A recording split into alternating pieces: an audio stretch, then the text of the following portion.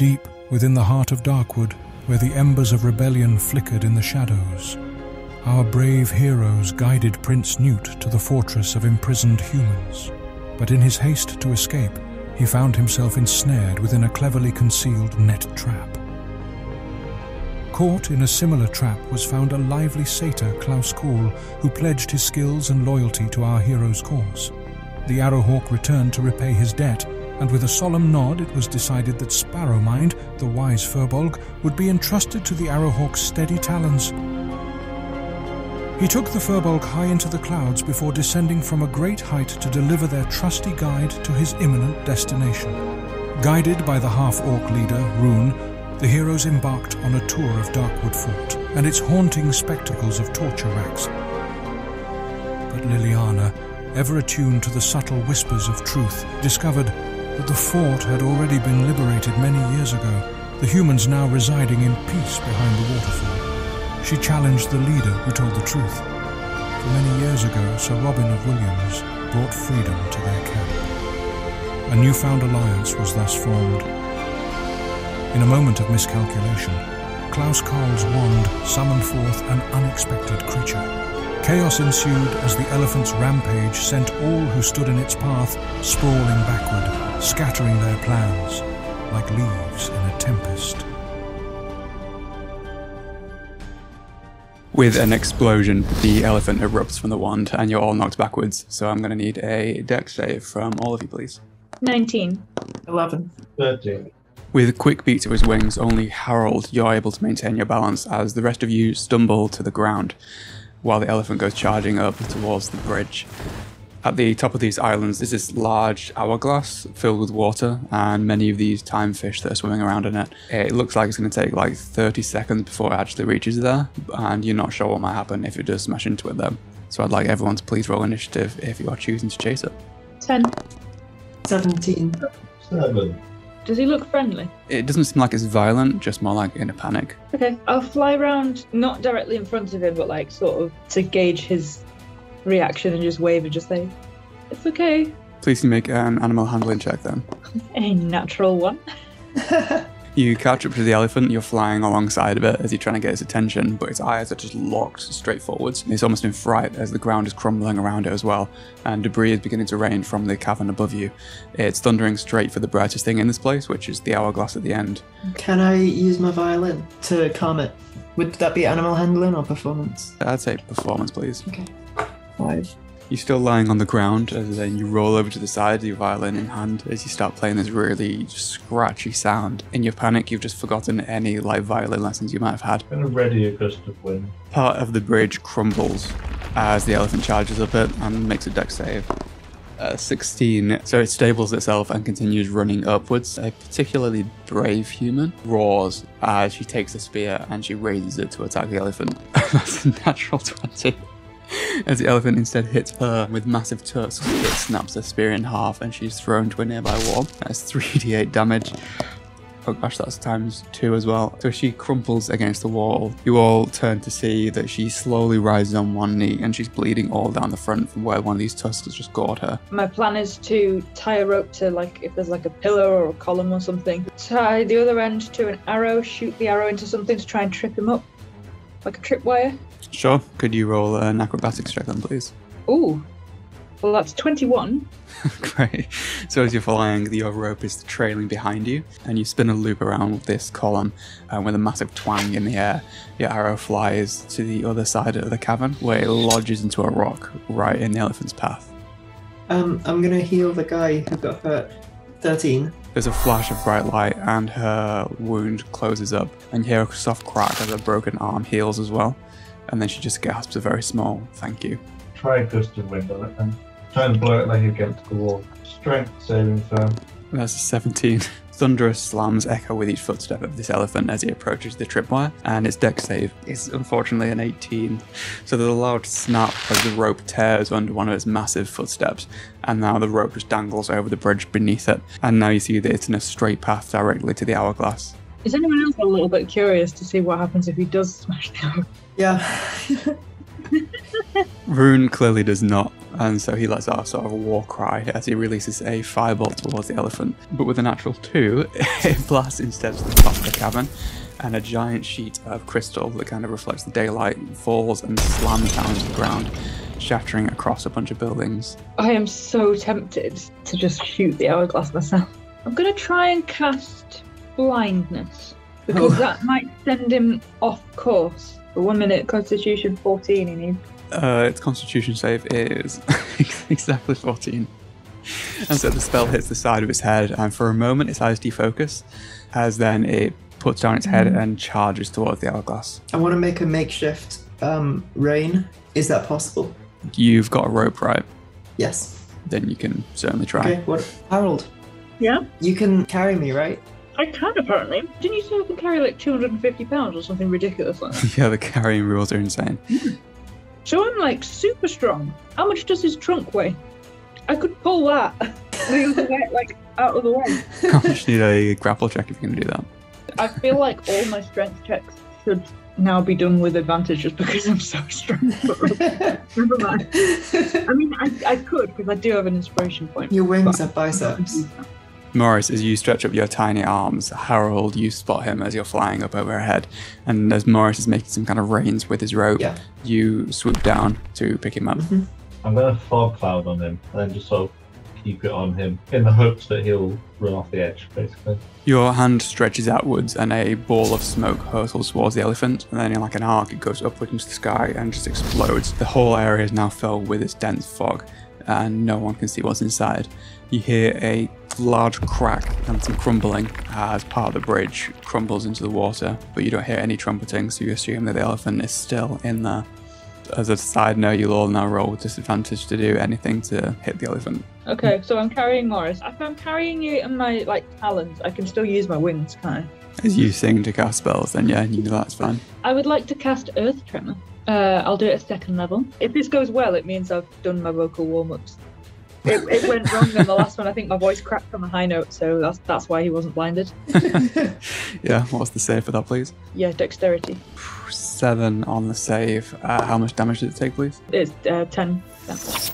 You're directly above the fog now, and you see debris churn outwards from it. And you see fog begin to swirl with the debris, and you see an opening directly above where there seems to be a very large shadow. So do you drop Morris into this opening or not? If that's what he wants, yeah. Yes, please. Do you feel Harold release you as you fall through this really thick fog and land on your back on the elephant? So it roars as your spikes pierce it, and with a great shudder you feel it's like the sky begins clearing around you, and it stumbles out of the fog and crumples on its front legs, and it crashes sideways to the ground with you kind of still stuck onto its back with your spikes. So I guess I don't need to steer it anymore. It's no longer rampaging now. Okay, let's tie it up. Yeah, so just make a straight up strength check. I won't watch them. Grabbing the rope, you begin to tie it around the elephant's neck, but then as it raises its head, you're thrown off. 4 points of bludgeoning damage as you hit the ground next to it. As now you lie on your back, your eyes widening as you're looking up at this massive animal. I'm going to keep the fog cloud there just in case I need it. I'm going to start jogging around closer to it. So you can take this dash action if you want to, and that means you can get further up ahead, so you begin running over to join the elephant. And now the elephant is beginning to slowly stumble to its feet, and it's going to try and just bash its trunk on Morris. Only a 12 to hit. That doesn't hit. Debris begins raining around you as its trunk lands right next to you, and the whole island begins shaking, and the bridge that you're on begins to feel extremely unstable now. I'll shout to Morris. Morris! Hey, Harold. No, What's happening? I almost got killed. Oh, fun! What's happening now? It's wriggling about menacingly. Do you trust me to shoot? I mean, you put us into this mess, so you'll get us out. So yeah. How did I put you into this mess? You made the earth wobble. I aim away from where Morris's voice was coming from. You'll have to roll with disadvantage. So the first one is a 17. Mm-hmm. Oh no. 8. The 8, unfortunately, will not hit. Okay. An arrow flies past Morris's head through the dust, and there's a clattering sound as it strikes instead the stone island. Can I make it all the way? You can take the dash action to reach it, but you won't be able to take any actions after that. I'll get 10 feet away from it. You reach the swirling dust that obscures everything from sight as the ground under your feet becomes really broken and unsteady. Part of the stone building next to you crumbles, and through the dust you see the shadow of the elephant. He's going to try and bite Morris now, but that is a natural one. And so, as it tries to bite you, its knee buckles again, and this time its heavy face just crashes to the ground next to you. Okay, I try to calm it with my veterinary skills. Sure, you can make an animal handling check. That's 17 plus 7. I go up to its face. You know how you do the horse? Mm-hmm. And I like whisper an ancient elven language to it. You're still winded from your fall as you crawl slowly over to its head, and you see its tiny eyes that were quite angry before now look really scared. Its breathing is rapid too as it attempts to pull away from you, but then you lightly extend your hand towards its head, and your voice is coming out more in like a whispered song than it is speaking. And then its breathing, you notice, begins to steady, and its muscles relax as it gradually slumps to one side and appears to fall asleep. The fog I is just a shout through to metaphor. Morris again. How you doing, mate? Oh, I'm good. I've solved the issue. Oh, okay, how? I forgot that I was a vet, and I put it to sleep. Not like that. Just proper sleep. Like Slumber. yes. Okay. Is there any way we can clear this fog? I mean, I'm sure Liliana could, but I'll fly down. I can use shape water. Can you not like condense it down into like an ice cube or something? Yeah, I do that. So your staff whirls through the fog and thick air around you, as then finally you raise your staff to the sky, and it all pulls together in an instant, and an ice cube hovers in the air directly in front of you. I catch the ice cube and I hand it to Liliana. Put my daggers back. I was about to stab it with them.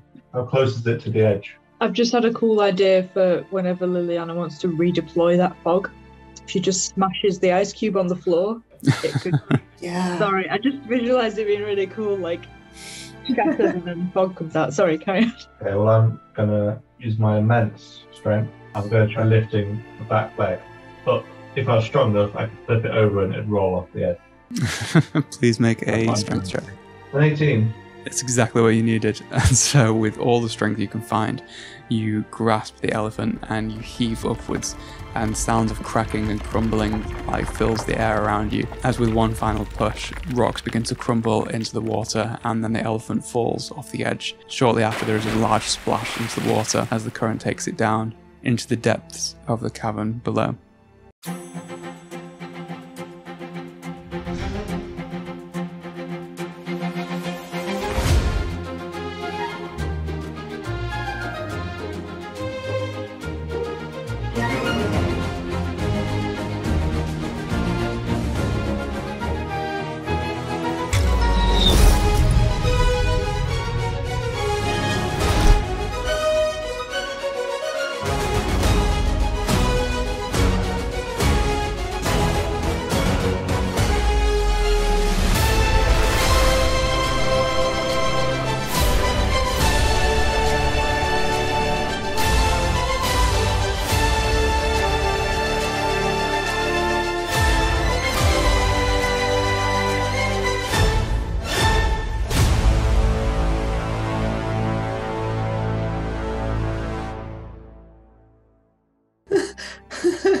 Excellent news. I'm going to tear a little strip off the bottom of my wedding dress I'm still wearing because I'm feeling particularly accomplished. And I'm going to tie it around my head like a little band. I'm looking a bit more tough. Amidst all of this chaos, Rune walks up to you, kind of has his hands on his hips, and he says, "I'm seizing this from your satyr friend." And he shows you the wand of wonder. I snatch it off Rune. You roll sleight of hand. That's a 21 though.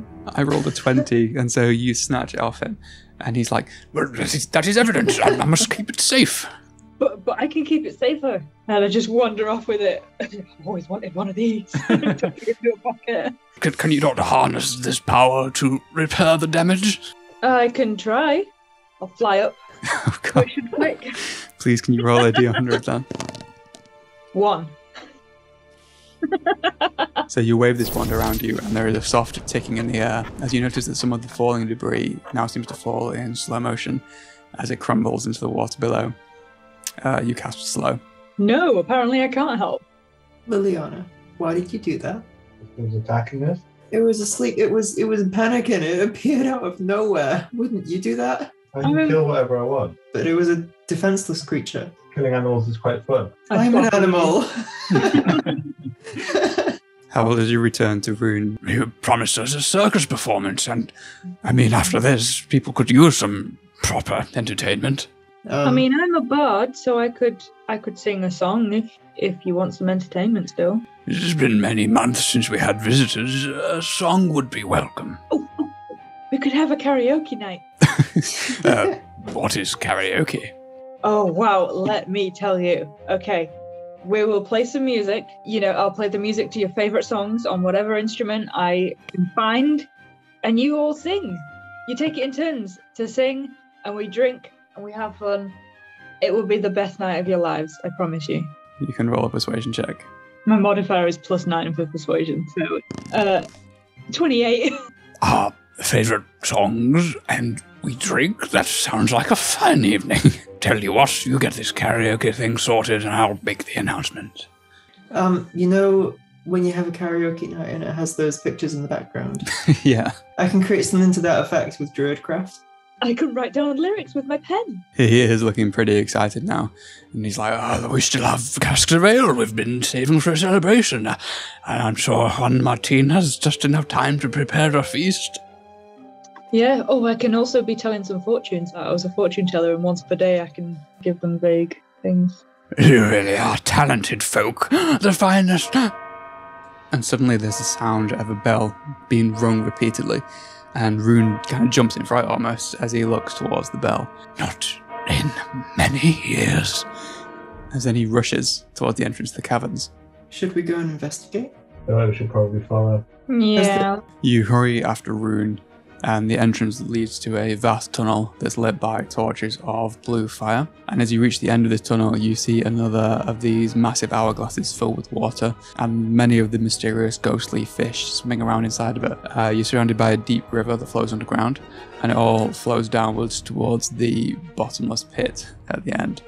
There are several silver boats on the river, humans fighting against the current that pulling them downstream, as then many others are manning fishing rods that have a glowing golden string. And there's a very excited buzz all around you as you hear mutters of people talking about the biggest fish sighting in years.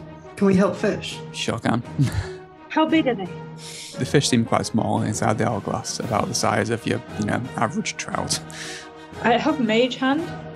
I would like to grab one of the smaller ones. So your mage hand descends into the water, and it almost seems to vanish as it does descend. And then a few moments later, as you bring it back up, there is no fish in it, but it does seem to be more transparent than it was just before. I say to the fish, come here. I forgot you're a fish person. I can communicate with beasts that breathe water. Sure. You can roll a persuasion check to see how it reacts to you. Would be good. 16. So there is silence all around you, and then there's a ripple in the water in front of you. And you see a kind of ghostly glow beneath the surface, and bubbles begin rising as well. And then as a golden string descends into the water by one of these humans trying to catch it, it lights up the fish, and in a panic, the fish descends downwards, causing waves all around you, and you're splashed with very black water. I grab one. If you do that again, I can use shape water and then lift the fish for you to catch. I dive in. You hear an old woman behind you just shouting no as you dive into the water, and I'm going to need you to roll a constitution save as your gills begin to adapt to this very foreign water. 11. Sure, please can you roll a d4? 4. You descend quite rapidly and then begin to gain control under the water, but how you feel is almost comparable to like a saltwater fish being put into fresh water as your body's trying to react to this very foreign water, and it's quite painful and feels like you're suffocating. You see golden fishing line begin falling around you as people are rushing to try and rescue you or catch the fish, you're not quite sure. But all this does really is terrify the huge fish, as then it was looking at you, and then it turns away and you're splashed with more bubbles. As you begin to take unsteady breaths, what are you trying to communicate to the fish, please? I'm communicating with the fish the idea that I have some food for it. As these bubbles fly up around you, it seems to be they're almost in slow motion, as then you see its huge tail swishes through the water, and its bulging orange eyes fix on you, as it slowly now begins gliding towards you, searching for the food. Please can I have another constitution save as you stay down here. That's a natural 20. I've got a fishing rod. With everyone trying to save Liliana, I'm going after the big fish with mine. I'm gonna aid Harold with Shape Water. All of the humans here have abandoned their attempts to catch the fish. Knowing how fatal this water can be, they've all just refocused their efforts on trying to save Liliana. You take advantage of this distraction and see a huge ripple in the water as the fish begins to ascend. Meanwhile, Liliana, as you're surrounded by the rush of the water around you, amidst the current you see the passing of time flowing around you, and you begin to glimpse flashes of your past life, and a few of these moments are really significant and overwhelming almost.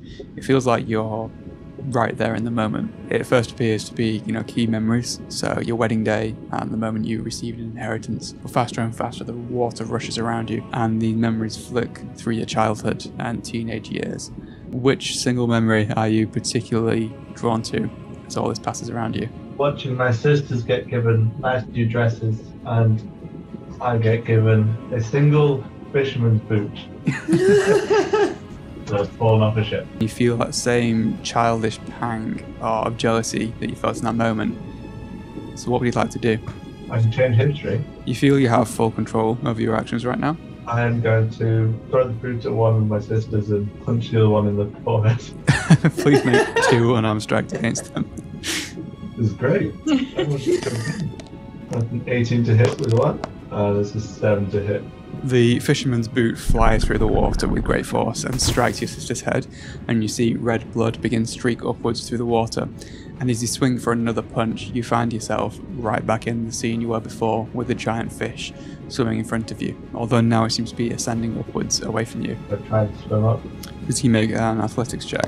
That is a natural 20. So the fish is rising in the sphere of water that Morris you're controlling, as it has a golden strand of fishing line that Harold you're holding on to the other end of. And with a surge of strength, Liliana, you burst out of the water directly in front of your 2 companions, as then human hands reach down to try and pull you out of the water and help you. Oh, that's that. As this giant fish hovers in the air in front of all of you. I start to reel the fish in. With a massive splash, the fish flops out of the water that's suspended in the air. Its golden, ghostly scales reflect the blue light of the torches all around the river as well, and then they send dancing ripples of light around the cavern around the pool. There's a blonde-haired guy who just gives a kind of whoop, and the people around begin cheering. Rune, in total awe, just mutters to Harold, "You've caught our entire quota for the next year." What? I thought we were giving this to the cook. We don't cook these fish. Oh, I thought that's what you do here. If we eat a little bit, a scale or 2, toasted scales maybe, would we live longer? Don't deem it wise. We don't die through natural causes like everyone else in the Outer Realms do. It takes intent or magic to kill a citizen of Torus. However, if you wish to, by all means. I nod to Harold. I just grab a fin and hack it. I would like to try and shove her before she can. I'd like to try and stop. No, but also flying. Let's throw a rock. What would it be? Just do d20 plus your dexterity. That is a 7 overall. That does not hit. There's a splash of water as a rock flies over Harold's head, and then he slices upwards, and the whole cavern is almost silent. And then, almost in slow motion, the scale flies into the air, and Harold, you catch it. I take a nibble. Please, can you make a Constitution saving throw? Well, that was a 4. So you're going to take 10 points of psychic damage as you feel time stretch. And for the next 24 hours, your movements are halved, but you're going to have advantage on any ability checks that require dexterity. So Rune then extends his hand outwards, and a huge glass jar forms around the fish, and water begins filling it. He then holds the jar to the sky, and there's a burst of radiant light as we cut to about 3 hours later. In a very similar flash of light, Harold, you squint as your eyes adjust to the spotlight that's just been put on you. You're all in the Timeless Tavern. A huge clock with many hands ticks behind you as you see the whole town has essentially turned up to this place. The feast has been prepared, and the whole town hushes to a silence as you prepare karaoke for them. Harold, are you going to demonstrate first? Yeah, I will. So, which song would you like to perform? I have the tiger. So I've done the lyrics on a little flip chart. I'll use Mage Hand to turn it over for the next set of lyrics. And so I'll point to show them, like, you look at that for the lyrics. I'll play my lute. Yeah, like a bard version of I Have the Tiger. I'll use Druidcraft to point to, like, what lyric you should sing at what point. Oh, just so that words light up. Yeah. Oh, cool. So with the opening riff of I Have the Tiger on your lute, please can you make a performance check? 20. Isn't one of their gods a tiger? Yeah. Can I get the gold statue out? It's like stage dressing. You begin singing this almost worship song to the god of strength, and the crowd love it, particularly the now familiar, like, young blonde-haired guy who grabs his acoustic guitar and begins playing along from the corner of the room. You notice he picks up the riff pretty easily, and people are cheering him as much as they're cheering you now. Your song ends with an incredible pan flute solo, as then the crowd applauds and a queue begins to form. And as one person begins to sing really badly, the guy with the guitar rushes over to you, Harold, and he's like, "Little Al, dude, that was so awesome, man. I'm Billy Neptune, and I'm like totally into this whole music thing too, and you're just like next level, dude." Oh, thank you. Hi, Billy. I'm Harold. What should we form up with? Oh, I'm so excited. We should form a band. Oh, I'm already in a band. It would be pretty bogus move to betray them. What's your band called? Omens of Sound, dude. Oh, Omens of Sound featuring Harold. Like Harold and the Neptunes. And hey, I can teach you how to play guitar while you're here if you like. Yes, please. Now that we're friends, I think I'm going to offer you a free fortune telling. I usually charge for that stuff. Now that we're friends, I'll do that for free. You will never go home. He's next up in the queue and he's like, maybe after my song. So he gets up on the stage and begins performing like a song called My Beating Heart with a performance of 17. He completely smashes it out of the park. And it's got a really like catchy chorus that everyone starts singing along to as the lyrics appear. When it finishes, he kind of pulls his guitar and hops off the stage again. How was that? That was incredible. You knocked it out of the park. I don't know what a park is, but you knocked it out of it. Visions, you see. I'm getting visions. Do you want that fortune telling now? Sure, little Hal, dude. Yes, okay, all right. Give me your hands. He places his hands on your wings. Okay, I'll turn him over. I cast the bones up. Can you roll your insight plus proficiency? Oh, that was a 6, so 9. It has been a long time since you've tried reading fortunes, and you are in another world, so you are quite rusty. But you do get a sense of general hope for his future. Like, despite feeling lost, his future's quite hopeful. I just like inspect them and just wave my hands over them and say, like, close my eyes. They just roll back a bit. Just kind of smelling something nice. I'm getting hope for your future. There's things are hazy, but I see a strong sense of hope. He's silent for a minute and he's like, "Dude, you're good. Hope, huh?" It's coming, my friend. So during this, is the karaoke still happening? Yeah, I'm helping with the lyrics. So as you're working your druid craft on these lyrics, you lock eyes with someone in the queue for the karaoke. She's quite a frail looking woman, but she looks quite elven and her eyes are really sharp, almost animal eyes rather than human though. She continues to stare at you as the queue moves along, and then when she's asked which song she'd like to perform, she says, "Can you write in other languages?" I say, sure. A song of our people. Yep. Do you speak the Druidic language? Sure. I can translate for Harold. Her song feels quite ancient and tribal, and her words are speaking of healing and transformation. It's really only a couple of like slow verses as you're going through, but as she sings to the town, everyone is transfixed, and only a few sing along to the Druidic language. But do any of you join in? Absolutely. What kind of instrument does she want? Whatever you want to play. She's fine. I'll go panpipes. I think it calls for some panpipes. So you begin playing on these panpipes, and as she begins singing this song and you're playing, you're all healed by 12 points of healing as the song washes over you, and you're filled with the feeling of running through the mountains in Torus. Then the last of the pan flute echoes into silence, but there's no applause as this woman just nods her head, picks up a walking staff, and heads towards the door. But as she does, Morris, you notice that the dying flowers on the tables around her, they begin to restore to life as she passes each of these vases. Oh, we've all been drinking quite heavily as well. I did promote that. It seems Rune has just been giving you free drinks throughout the evening and takes this opportunity, as you're definitely beyond tipsy at this point, to come and chat with you. And he slides into the table you sat at. Now may not be the best time to talk, but I saw how you handled yourselves with the elephant and the fish, and time to time we need services from the outside world that we just cannot get ourselves. How does it sound if we form a mutually beneficial alliance here, an exchange of services? Sounds good to me. What kind of services? The dwarves up in North River Fort operate a mithril mine. We need someone to go and purchase some for us. Okay. What are you trying to build here? This you must swear to keep from that council who sent you. Oh, no, we don't really like councils. There are gates in this world, operated by high-ups. Gates that can take you where you need to go, and gates that take you out of this realm. I have someone who's able to open an illegal gate, which means that we can not only send humans back out, but we can also send you through. But to make one of these gates, we require a significant amount of mithril and someone to bring it to us. Yeah, we can do that. How much is it going to cost? 1,500 gold pieces, of which we have the gold for you to pay the dwarves. We'll get the mithril for you. Mm-hmm. Yep.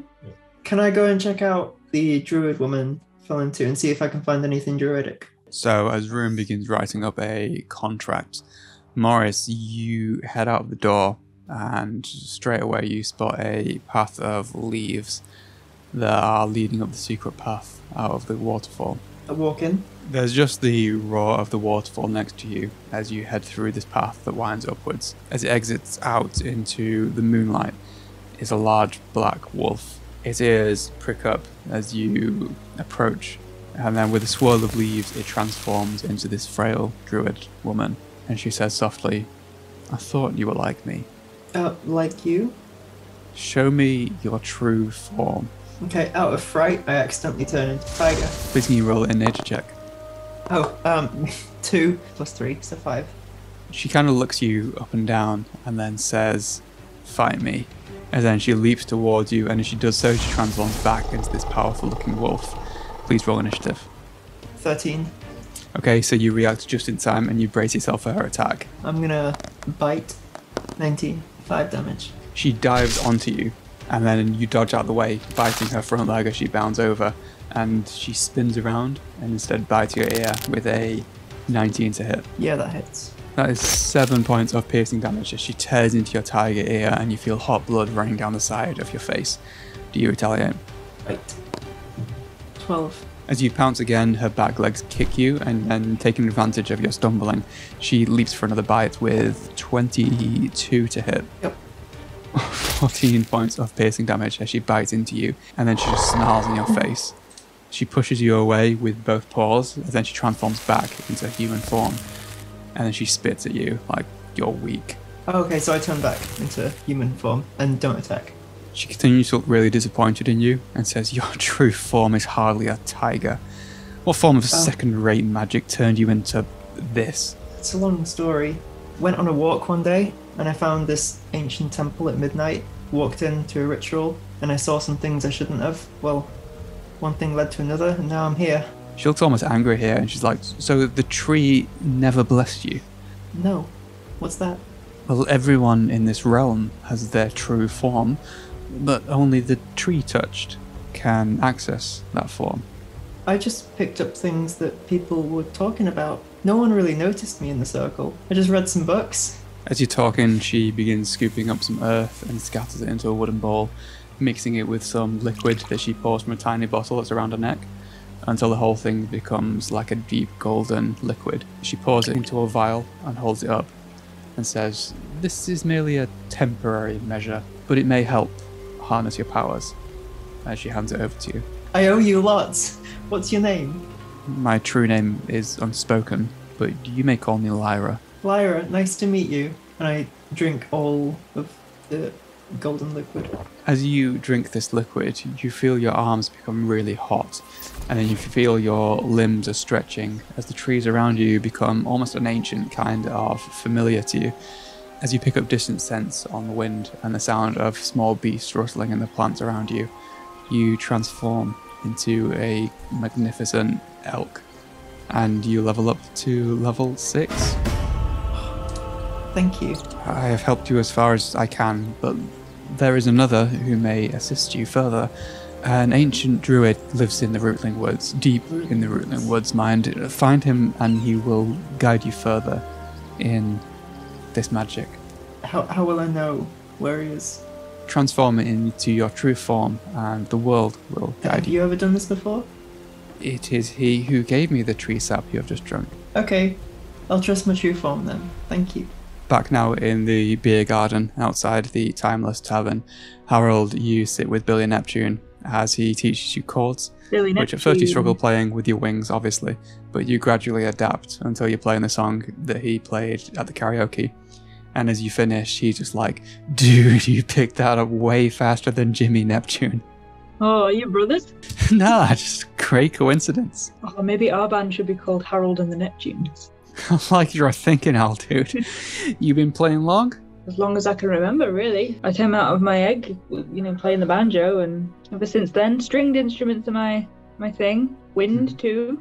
Quite like the wind. I've got my panpipes, I've got my bagpipes. Just friggin' taking out all the instruments out of my just pockets and pouches. I've got a ukulele. Do you have like a signature instrument? I do quite like the bagpipes. They are my favourite. Dude, bagpipes? I'd love to hear those. Absolutely, yeah. I show him my favourite tunes. As you play your absolute favourite song, you notice that he seems to brighten up and he seems to regain energy. And as you realise that you've just played him a song of rest, and he's like, did your music have magic as well? Oh, well, yeah, I am a little bit magic, but, when I just get lost in the music, the magic just flows and, yeah. And does something like tie you to your magic, like a memory or a melody? There's this lullaby from my childhood that I quite like. I get out the panpipes and play like my favourite little tune that I used to play to get Kingsley to sleep when he had nightmares. Sounds like that little raccoon was special. I tell him all about Kingsley, and when I miss him I play that lullaby to myself. We adopted him in the end. Really? Yeah, he's legally my son now. Wow, you must miss him. Yeah. Rune was telling us that time is like different here. Like we could spend days here and no time passes back home. Yeah, I gathered. So maybe Kingsley won't even know you've been missing. Hopefully. How long have you been here? Oh, bro, it's hard to tell. I never learned to read calendars. Maybe 10 years? But that could be 10 minutes back home. Or it could be hundreds of years. All I know is that everyone I love could be dead. I guess that's why I write the music I do, bro. How many songs do you have? Hundreds, dude. Do you have any cheerful songs? Omens of Sound don't make happy music, but I have my own stuff. Oh, yeah, I'd love to hear them sometime. Well, dude, I can play one now if you'd like. Oh, yes, please. He starts a cheerful acoustic melody about his younger life and his teenage sweetheart, but it's as if he forgets the lyrics halfway through, and it just kind of ends abruptly, and he sighs.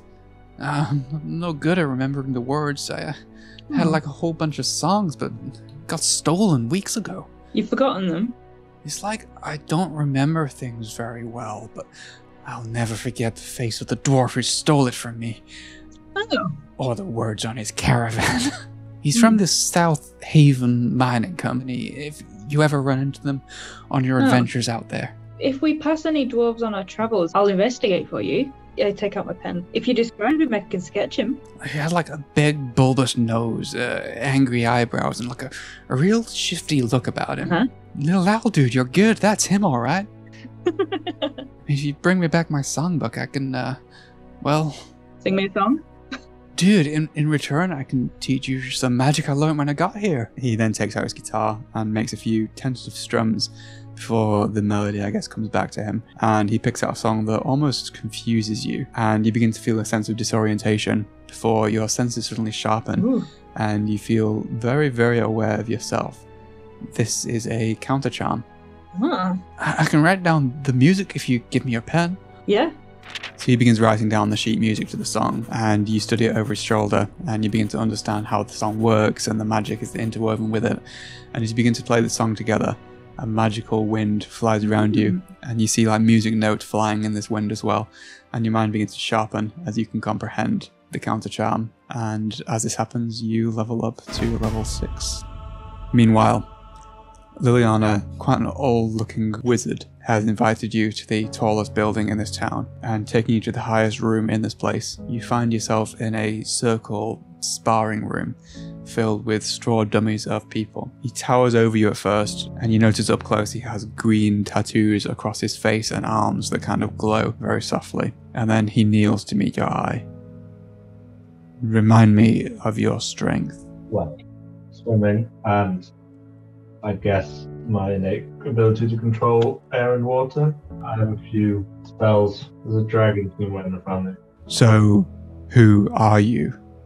I am Liliana Mulworth of the Liliana Mulworth. Your blood magic. This is controlled, right? Basic things, but I've avoided using it. Why? My mother told me it's not ladylike. He lets out quite a roaring laughter for the first time, and his face softens. And then he goes to pull one of the straw dummies from the centre, and he says, "Strike it." I'll blast it with air. Please make your attack against it. That is a 17. You pick out a legume as the powerful wind fills the room, but while the dummy flails backwards and straw goes flying everywhere, it's not knocked over. And then as the spell ends, the trainer goes, not very powerful. Strike again. I do the same one. Please make another Arcana check. 17. The room shakes now as a second gust of wind blasts outwards, but the figure still stands. He appears to cast a spell as the wind fades. What is your focus when you use this magic? The wind? You must have a reason to use magic. What is your purpose? To survive, to get home. Strike again. 13. He immediately ends the spell before he even hits this dummy and says, "What are you fighting for? Why do you want to go home?" Power? Then feel that power inside of you. Take control of that power and strike. 8. A very weak wind fills the room, and then he just lets that continue. And then he comes up to you and he says, "You mentioned Draconic heritage. Yep. Are you aware all dragon families originate here in Torus? I was not. Every ancient dragon in the Outer Realms came from this land. Harness this ancient power within you and strike again." Natural 1. Of course. Really deep within to try and will this power from you, but nothing happens, and it begins walking around you. Perhaps it is the spell you are using. Try another spell. 17. With all the force you can muster now, a streak of light you've never seen before bursts out, and it slashes across the training dummy, which then shudders as it begins to enlarge to twice its size. "Yes," he says, and you can see he's now smiling.